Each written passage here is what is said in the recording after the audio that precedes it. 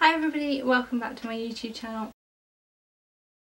Hi guys, short disclaimer, this didn't work, so watch the amount of effort and at the end I'll tell you what happened.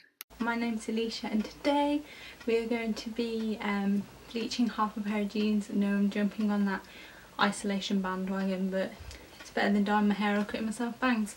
So enjoy. So the first thing you're going to want to do is tape up your other half of the jeans so that it doesn't get bleach on it. And here you can see I've mixed the bleach with water, which didn't work, so this is a failed attempt that you can enjoy the amount of effort I've put into these jeans. And now we wait.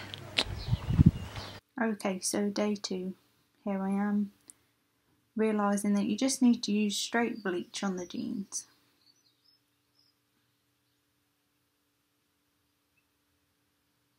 And here's me struggling to open the bleach because it really is childproof.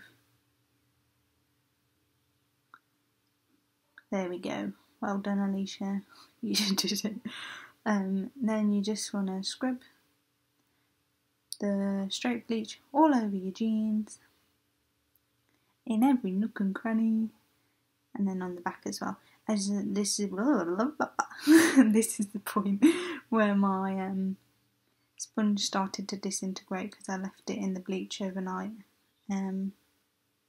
Yeah, and then you just leave it and wait.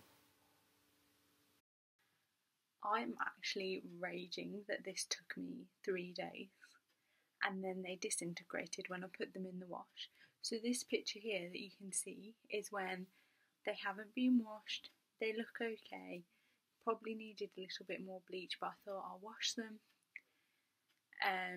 so that they don't stink, so that I can see exactly where I need to put some more.